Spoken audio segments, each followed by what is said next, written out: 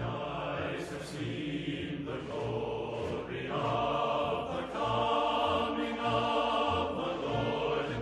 He is trampling out the vintage where the grapes of wrath are stored. He hath loosed the faithful lightning of his terrible swift sword. His truth is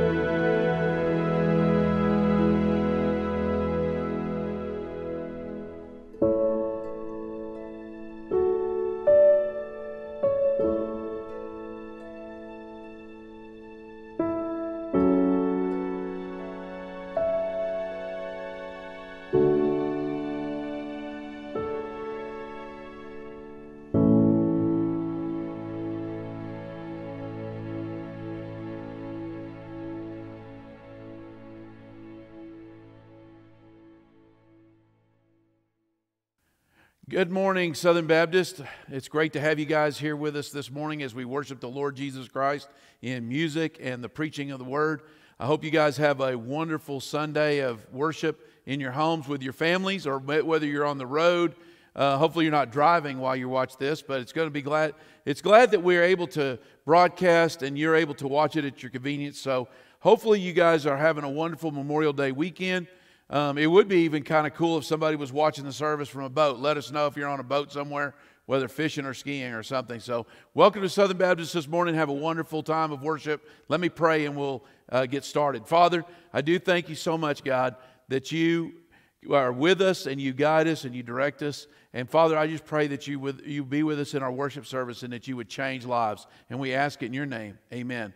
Now, real quick, I want to share with you our trivia question. What was our famous coach of Rush Springs High School football, what was his record when he retired? His total record.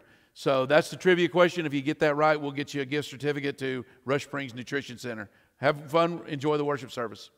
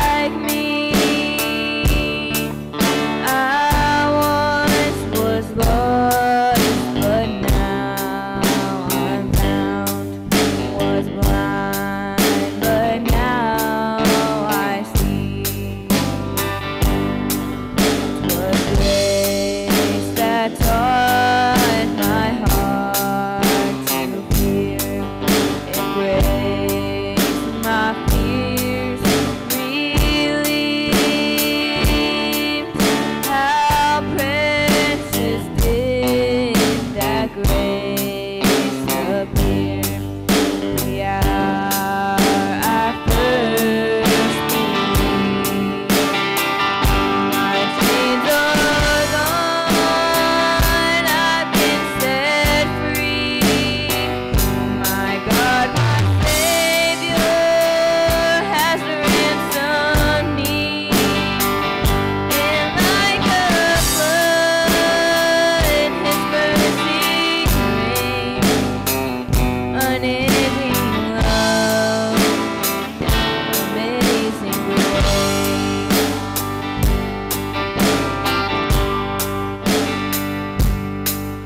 The Lord has promised good to me. His word, my hope secures. He will my shield and portion be, as long as life endures. My chains are gone, I've been set free. My God, my Savior has ransomed me.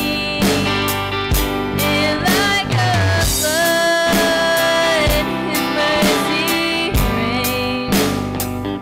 Unending love, amazing grace.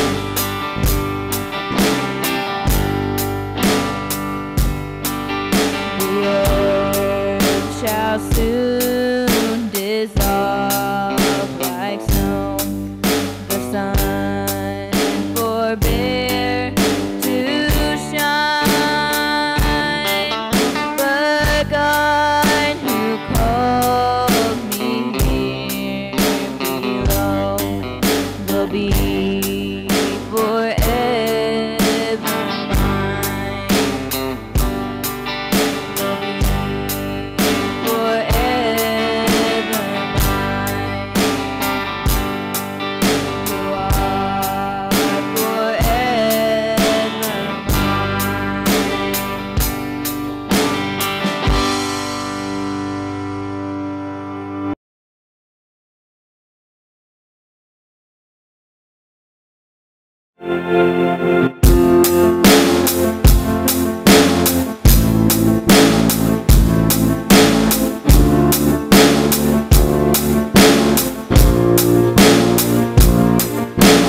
I keep fighting voices in my mind that say I'm not enough.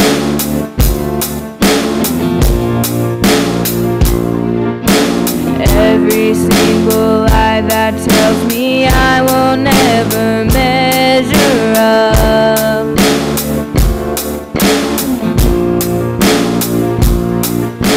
Am I more than just the sum of every high and every low?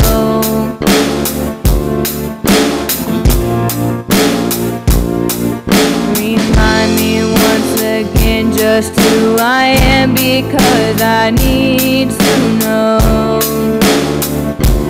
Ooh, you say I am loved when I can't feel a thing. You say I am strong when I think I am weak. You say I am held when I am falling short, when I don't belong. Oh, you say I am yours.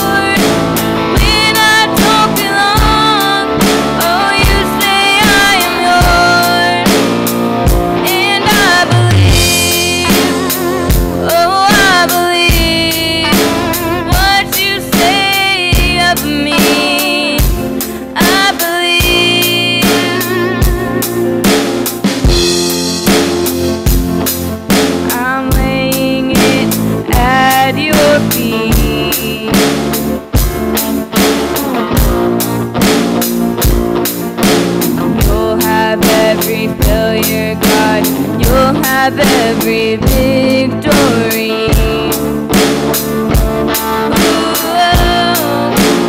You say I am loved when I can't feel a thing.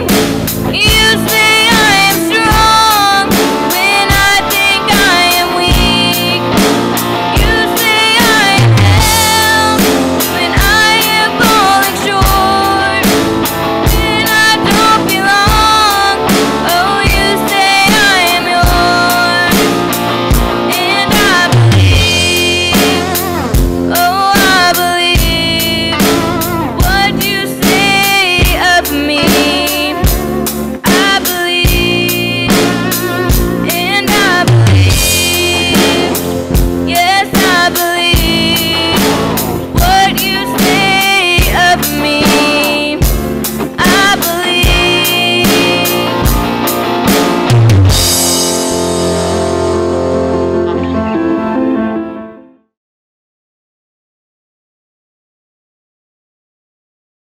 Hey, good morning, Southern Baptist. I'm excited to let you know that we're going to be resuming our worship services June the 7th. So I'll have details for you in the announcements immediately following the message. But the thing about this, is the reason I even mentioned it in the middle of the message is this.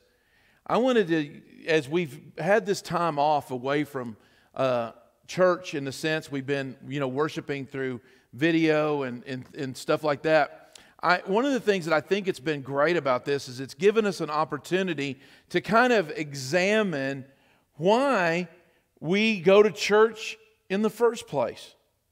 Think about that for a second. I mean, have you ever asked yourself, why do I go to church anyway? What's the purpose of it? Why do I go? Is it because I like crowds? Is it because I like the free breakfast that they have on Sunday mornings? Why is it that I go to church in the first place? And I believe that the reason we go to church in the first place, and the reason that we have a hunger and a desire to go there, is pretty much the same for each one of us. We want to be different. And I don't mean different like a strange person that walks into a convenience store while you're trying to get a Dr. Pepper and a candy bar. No, I mean different like changed. We want to be changed. We don't want to be the same. And I believe that that's the universal reason many of us go to church, is to be changed, to experience life change, to be more patient with our children, to be less angry over circumstances that we shouldn't be angry about, to try to to allow God to change our morality from some of the secret things that we do that are sinful, and reveal to us a need to change and to turn from those sins and become washed and become clean. And I believe that that's all a part of the process of what church is about. And that's why God wants us to experience this life in Jesus Christ, is that He can change us. So let's pray, and then we're going to spend some time in the Word talking about the God who changes us, God's plan for change. Let's pray. Father, I pray that You speak to us, guide us, and direct us as we study Your Word today. Help us to experience life change. And we ask it in Your name. Amen. This week we're looking at, like I said before, and we've been studying all these names of God. And as we're studying them, we're finding that every name of God meets a deep need that we have as believers, as followers. Each one of the names of God is associated with a deep spiritual need that we all possess. Today is no different. I want to talk about the deep need that we have for life change, and how God is the God who changes us, who sanctifies us. That's the word that the Bible uses a lot, is the theological term, sanctification. God is the God who changes us, and that word is Jehovah Midkadesh. And that word means the God who changes us. God wants to change you. If you're already a Christian, God is in the process of changing you.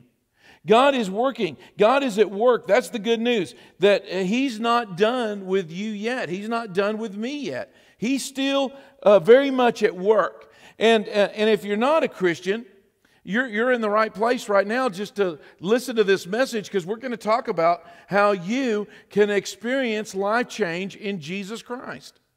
That's the important thing, is God wants us not to, He loves us just the way we are.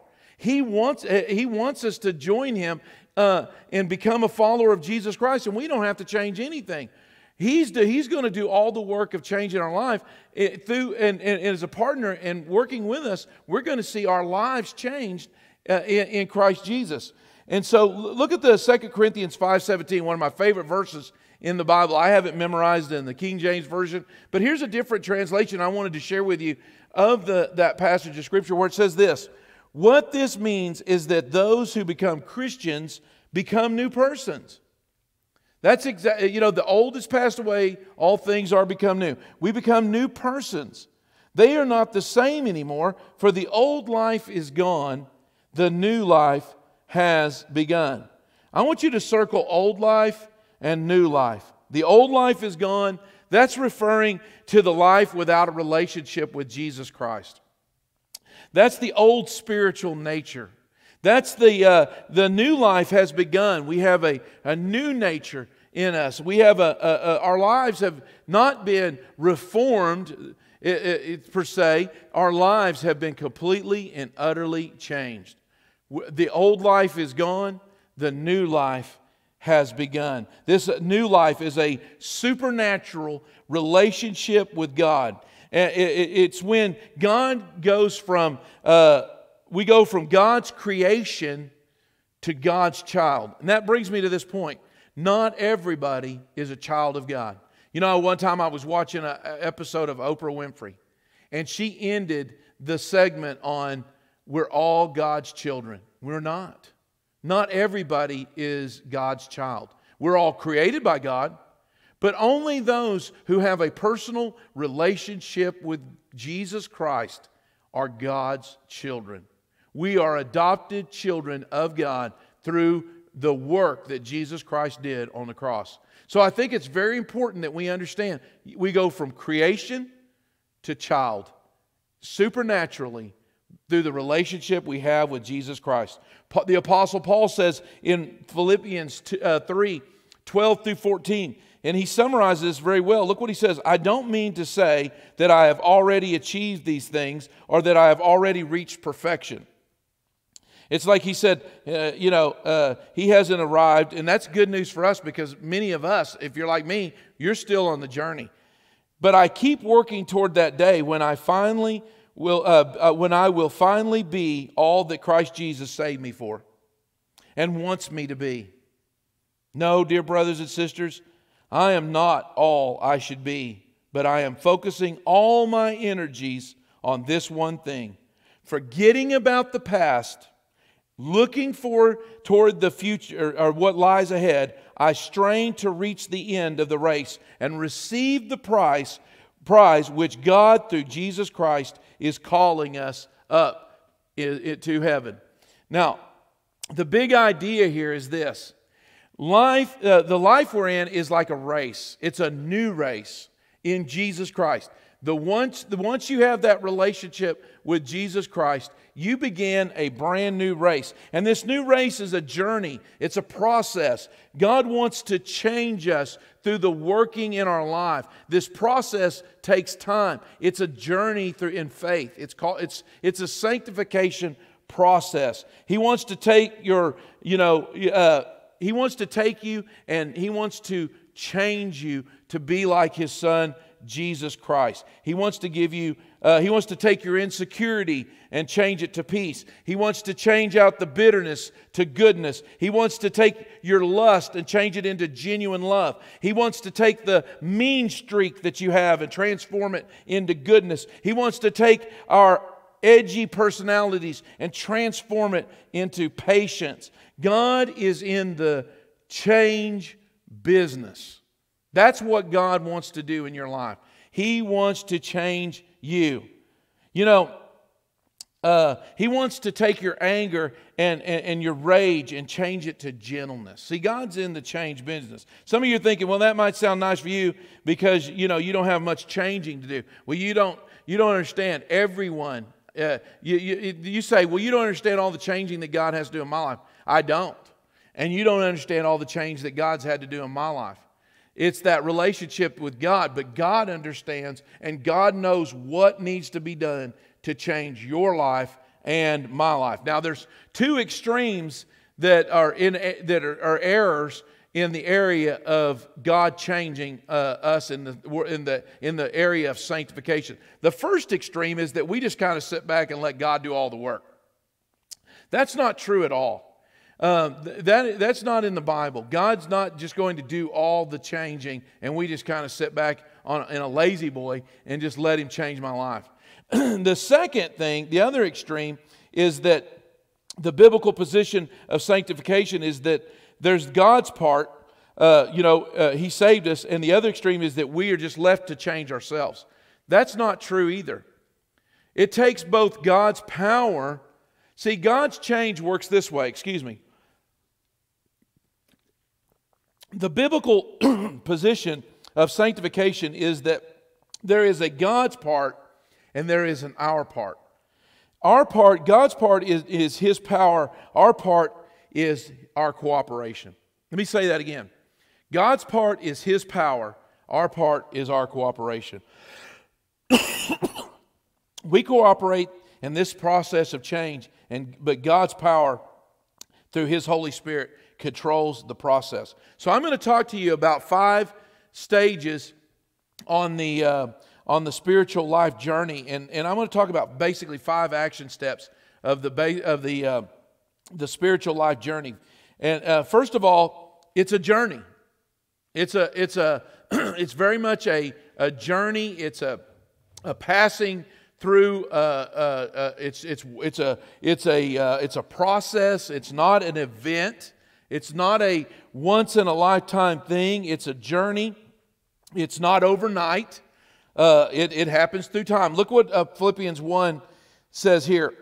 He says, "And I am sure that God who began the good work within you will continue His work until it is finally finished on the day when Jesus Christ comes back again." Now, I want you to circle 2 words there. The first word is began. That's salvation. When God began the work, that is when you begin that relationship with God through the Lord Jesus Christ. You have said yes to Jesus, and He has become your Lord and Savior. Come into my life, forgive me of my sins, and boom, it begins. That's the big process begins. But then I want you another word in that passage of Scripture when He says continue. See, that is sanctification. That is the process. That's the journey. Have you ever been on a road trip with your kids and you don't even get as far as Duncan, and the kids are already saying, you know what they're going to say. You can say it right now in your room right now. Are we there yet? Are we there yet? My kids, I've heard them say that so many different times. Here's the thing though, the "are we there yet" statement is a sign of immaturity. It is a perfect picture of immaturity. See, this is the problem, I think, a lot of times with many Christians, and that's the reason that some Christians, or some people, I use the word Christian loosely, some people began the Christian journey and they're nowhere to be found. They're no longer following Christ. They're nowhere in the church. You've seen it. I've seen it multiple times. The problem is, at some point, they go, "Are we there yet, God?" And God, it doesn't give them the satisfactory answer that they're looking for, and so they just walk away from the faith. That happens so often because they don't understand the fact that "are we there yet" question is basically a sign of maturity. One of the biggest problems with many Christians is they walk away from God, they walk away from the church because of that immature question, "Are we there yet? Are you done yet?" Here's the thing. God, until Jesus Christ comes back, we're never there yet. It's always going to be a process. From the moment you ask Jesus Christ to become your Lord and Savior until the day you are taken to heaven, it's going to be a process of sanctification. It's a process of a journey. The good news is the point of being, a journey is this. We're not there yet. Everybody who's alive, if you're breathing right now, you're not there yet. You're still on the journey. We are all a work in process. Number 2, set your sights on the final destination. Set your sights on the final destination. If you want to cooperate with God's change, you have to set your sights on the final destination. And this is not heaven, guys. You know, one of the things that's kind of bothered me through this whole COVID-19 thing is the comment that I hear so many people say, stay safe. And, I think one of the things that is flowing into all of our lives, and specifically the church, is this hunger and this desire for that 4-letter word to be safe. And I'm going to be honest with you. Nowhere in the Bible does God ever teach that safety is one of His primary points for us. Comfort is never on God's agenda for us. He is not in the comfort or safety business. God is in the transformational business. He's in the change business. And sometimes that may mean that you come across a life where it's not safe. Maybe it brings you to a point where it's kind of dangerous and it's very uncomfortable. Let me give you an illustration why it's important to have the final destination in focus. When we take our mission trips to Northwest Haiti, we go on sometimes a wonderful 8-hour bus trip that can turn into 15 hours and even longer. And the only way that I find to survive that miserable 15-hour bus trip from Port-au-Prince up to St. Louis is to focus on the final destination. That I'll finally get there, we'll finally make it, it will finally arrive, we'll be driving through St. Louis headed up to the mission. And so I think a lot of times we need to do that in our Christian lives now. We need to be understanding that times are tough, things are difficult. Sometimes we have to take our eyes off of what's going on now and get our eyes on what is the final destination in God's plan for us. Look what he says in Hebrews 10:10. And what God wants is for us to be made holy. Like I told you before. It doesn't say, and God wants you to be safe. And God wants you to be comfortable. And God wants you to be happy. No. It said, God wants you to be made holy. Leviticus 20 says, so set yourselves apart to be holy, for I, the Lord, am your God who makes you holy. See, the purpose, the final destination is this wholeness, this being holy. That's what He wants us to be, set apart. He wants us to be holy. He wants us, our final destination is Jesus Christ. Paul said it, for me to live is Christ and to die is gain. What he said was, for me to live is Jesus and to die is just more Jesus. The final destination has to be in view. You know, as we talk about change, we're not talking about doing, guys. I think many times when you think about this and you think about this final destination of being holy, you think about actions and works and doing and doing and doing. What we're really actually talking about is not about doing, it's about being. It's about being. Don't confuse biblical knowledge and religion with transformation of your heart. There are two different things. 2 Corinthians 3:18 says, and as the Spirit of the Lord works within us, we become more like Him and reflect His glory even more. You know, when I became a brand new believer, all these people that memorized this scripture, man, to me, they were like the epitome of awesomeness.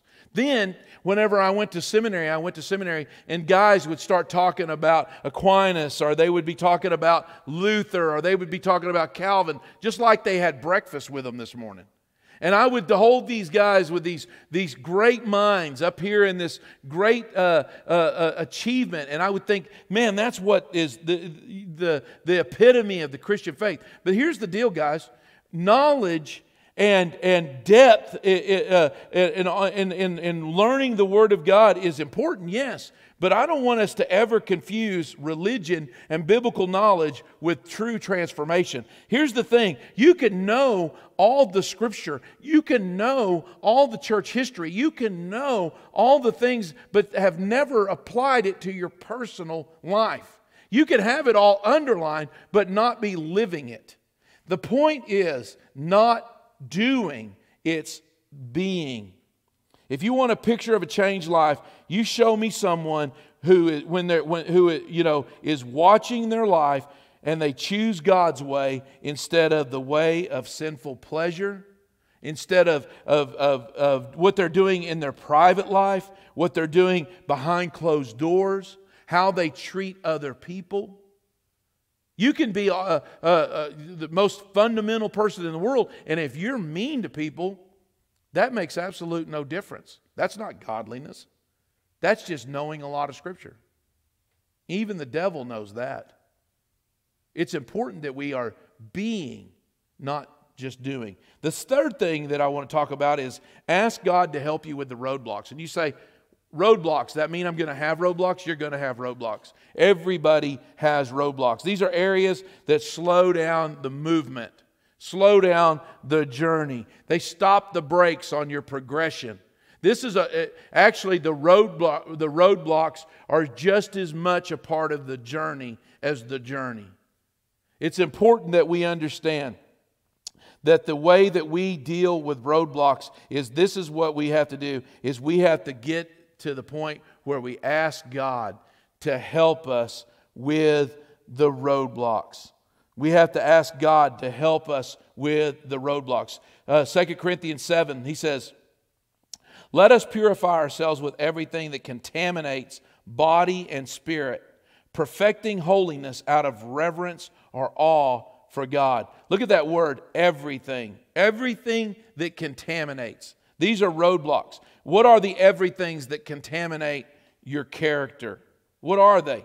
You know, I think this is an important exercise for you to do.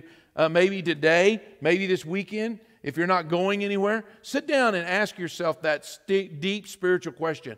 I've done this before. It wasn't a very pretty picture. I would say I would not share these with you. But I can tell you, if you'll spend some time and ask yourself the serious questions, what are the roadblocks in my life? What are some of the things, the impurities? What are these everythings that contaminate my character? And let me ask you a question now. You've identified these roadblocks, but let me ask you a question. Do you really want to get past them? Do you really want to get past the roadblocks in your life? That's a good question, because this is the thing I want to ask you. Sometimes we like the way we feel when we engage in those things that contaminate our character. We like the way we feel when we run over people and treat them a certain way. We have a rush that comes from being the one who gets his way every single time. We have to deal, I'll tell you right now, I have to deal with the issue of anger all the time. And this is the thing. I liked the way I felt when I was angry. I liked the way it made me feel. There are people who are dealing with lust. They like the way lust makes them feel. So when you ask the question, what are my roadblocks? And then you begin to ask the question, do I really want to remove those? Then you have to ask the question, do I really want to remove them? Because do I like the way it feels when I do that? See, this is the thing. It's an inside problem, guys. It's not an outward problem. You can wear a Christian t-shirt. You can drive with a Christian bumper sticker. You can have the Church That Cares on the back window of your car. But that doesn't mean that you are not removing these character issues that are deep down inside that God wants to change in our life to make us more like His Son, Jesus Christ, and to set us apart and make us holy. See, that's the asking God. Hey, look what he says here. Throw off all your evil nature and your former way of life. Look at that. Throw off your old evil nature and your former way of life. Look what he says, which is rotten through and through, full of lust and deception. See, that former way of life is rotten through and through. See, this is the asking God part. We need to, the problem is, I can remove the problem from my life, but the problem is it keeps coming back. It keeps returning. And so the important thing for me to do as a believer in the Lord Jesus Christ is to ask God, help me to remove, intervene, God. Take your sovereign hand and help me to remove this from my life, this filthiness, this evil that contaminates my character. Help me to remove it from my life. Humble yourself and ask God. I can't do it on my own, God. You've got to remove it. You say, God, I am ready to get past this roadblock that is causing so much damage to me, to other people in my life, and keeping me from growing with you. That's one of the areas that I had to do with anger, and I still battle anger. I still have to work through it with the roadblocks with God. But I saw what the anger was doing to my relationships and to myself. Last scripture I want to challenge you with is Proverbs 28 here. It says, people who cover their sins will not prosper, but they will confess and forsake them. They will receive mercy. See, there's many people that are going to be listening to this message and they're going to say, man, I don't have any roadblocks in my life. Well, I can tell you right now, you do. And it's time for you to uncover those and not try to cover your sin, because in order to grow in Christ Jesus, you're going to have to uncover those things. Number 4, this is another part of the journey that you need to do in the journey of change, is you need to learn how to refuel. Some friends of ours, they come out and they visit us, and I just talked to them a few weeks ago about one of their visits. And when they came out, I asked them, how many times did you stop for gas? And it was an astonishing few times that they had to stop for gas. And they made the trip in record time because they didn't have to stop for gas. Well, I'm going to tell you something. When it comes to the journey of the Christian faith, you need to stop for gas daily, if not moment by moment. If you're traveling between here and Florida, it's great not to have to stop for gas. But I'm going to tell you something. When you're in the Christian life, I think the journey is a great motif, because in the journey of becoming holy, you have to stop and refuel daily. You have to do it daily. Because you know what? You don't want to be caught out there in the middle of nowhere like you're traveling across the desert or something with no gas in your car. You don't want to be caught in the middle of nowhere without fuel. There's some places in Oklahoma that are like that. If you don't get gas, if you think you're low and you need to get between two places, I always thought about that with Wilson and Ringling. Between Wilson, Oklahoma and Ringling, if you didn't have gas, if you didn't have enough gas, you're not going to find anything, because there's really nothing between those two towns. And it's important that you fuel every single day. We need to refuel every day. Look at this passage. God renews my strength. He guides me along the right path. See, I need to be refueled. I need to be connected. 2 Peter 1. As we know Jesus better, His divine power gives us everything we need for living a godly life. So we make every effort to apply these promises to our lives. And he says, then your faith will produce a life of moral excellence. A life of moral excellence leads to knowing God better. Knowing God leads to self-control. Self-control leads to patience. Patience, endurance. And patient endurance leads to godliness. Godliness leads to love for other Christians. And finally, you will grow to have a genuine love for everyone. See, this Bible change process is not so that you can somehow or another sit back and say, I have arrived. No, this spiritual process of growing in faith is for the purpose of, in the context of community. It's there so that we can love others with a genuine love. So that brings me to the last point, and that is, you need to pause. Not only do you need to refuel daily, but you need to pause along the way to celebrate the progress. If you're a Christian, God has worked in your life whether you think so or not.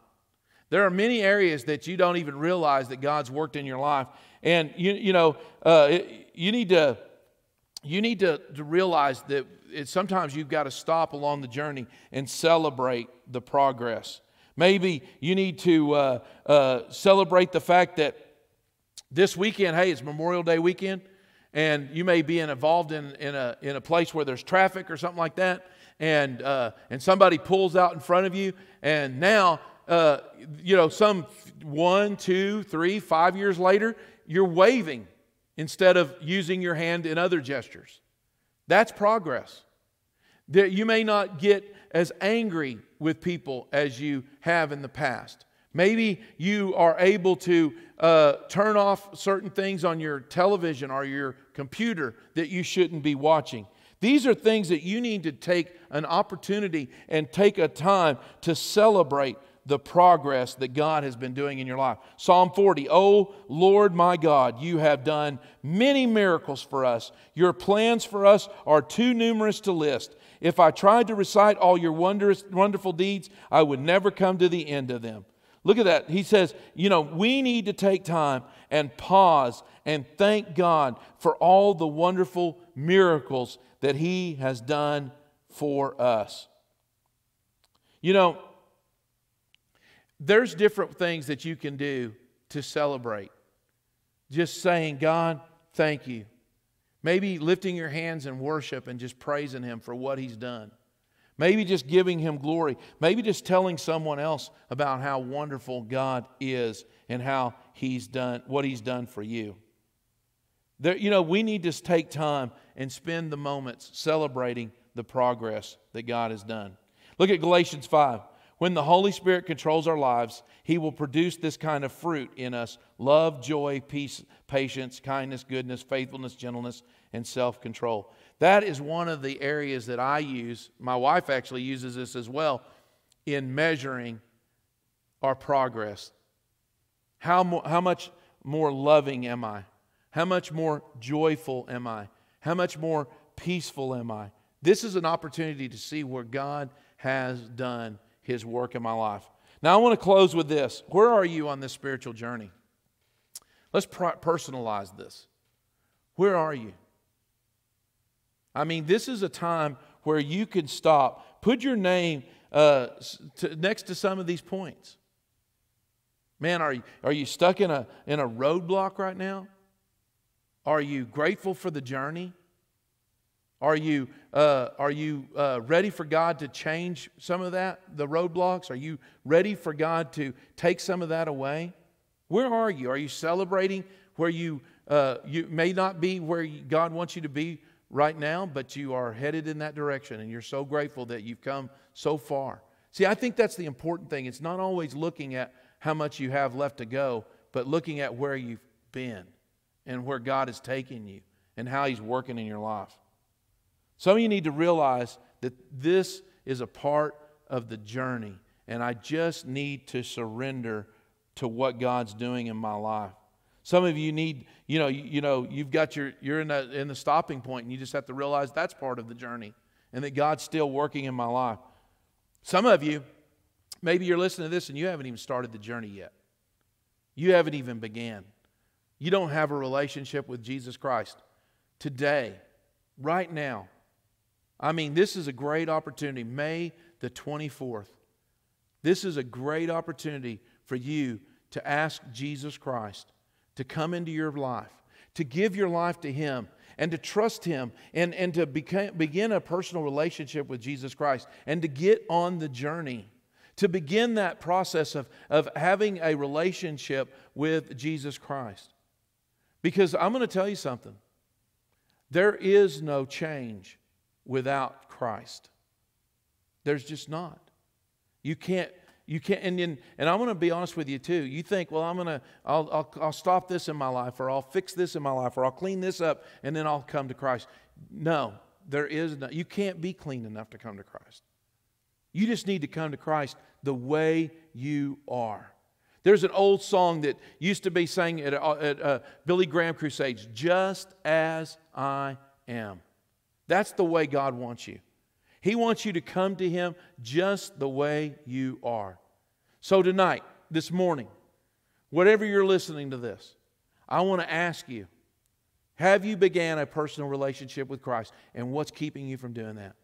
Why don't you repeat this prayer after me? Jesus, I want to become a child of God.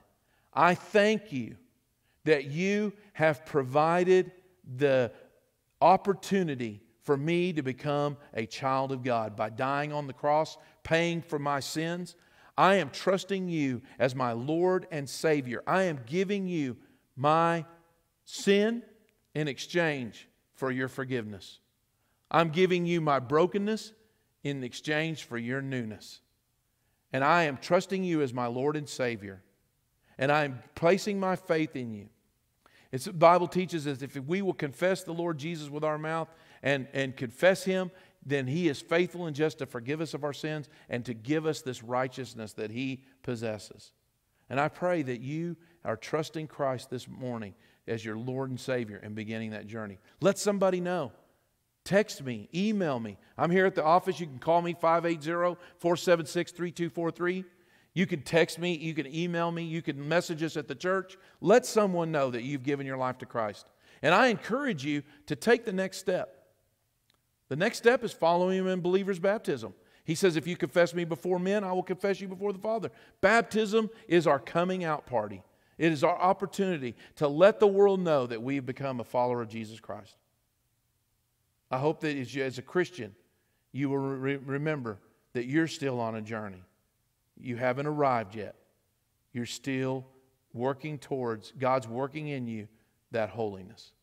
Let me close us in one final prayer, and then we're dismissed. Father, speak to us like only you can. Guide us and direct us. Help us to get involved with you in the change of our lives. And we ask it in your name. Amen.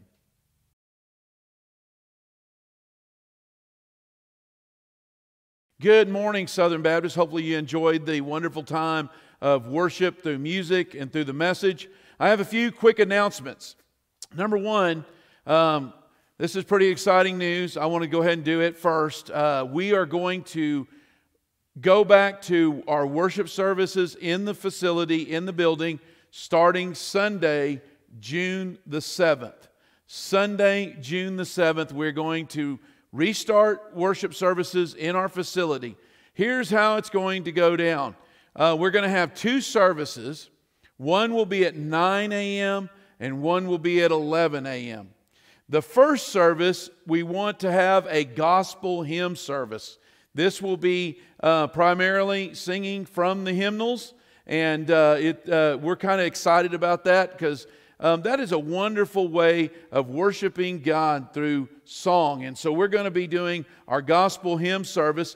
That service we would like to be a service for those who would be more susceptible to catching the COVID-19 virus. If it was somebody that maybe they're older in years or they have immune issues or something, this would be a wonderful service for them if they're more susceptible to the COVID-19 virus. The other service would be at 11 o'clock. That is our contemporary worship service time. It will be more open for young families, younger folks, people who are not as susceptible to the virus. And we're just trying to offer options. Now, here's the thing. Both services, the gospel hymn service and the contemporary worship service, will be online live. We will continue our online ministry for both services. So the 9 a.m. we will have, the message will be the same message. The music's going to be more of a gospel hymn style service. The music will be different, but the message will be the same. The same is true with the contemporary service. It will be the same message with just more of a contemporary style music. And we're going to have some other things that I want to talk about as we begin to ramp up that service. There'll be some things that if you want to serve, there's going to be some great ministry opportunities if you want to help us. We need help. We're going to be cleaning between the services. We're going to need help with a lot of different things as they come up. And so if you're interested in serving, we want you to help us out in this new, it's a new world we're living in, and we're just going to be doing some different things. Now, these 2 services are going to be for the month of June. As that progresses, we will look at it at, sometime in the late part of June and decide what phase we're going to go into for July. But right now, for the month of June, we'll have 2 services, 9 and 11. The Oklahoma Baptist Convention released the information last week. No Falls Creek. Falls Creek has been completely canceled. The other announcement that I have is for youth. Youth primarily now are going to be meeting at the park for the rest of the summer, and as well as weather permitting. There will be other venues. They may use the Life Center. We're trying to practice social distancing while yet they're able to get together.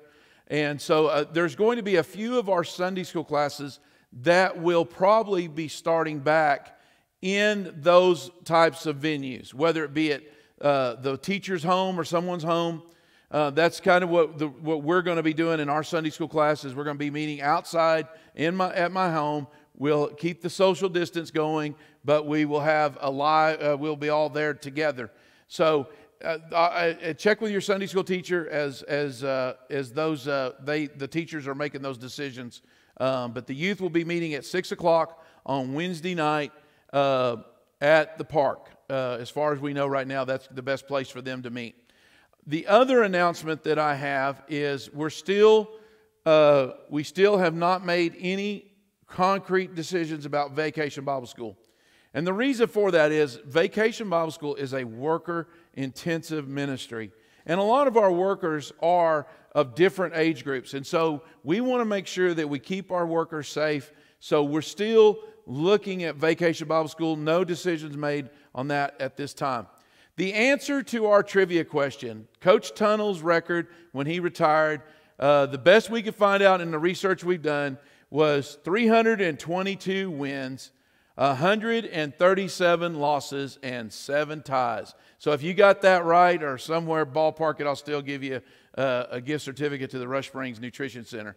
So this is our last service that we're pre-recording, but we will be having our worship service on May the 31st at 11 o'clock.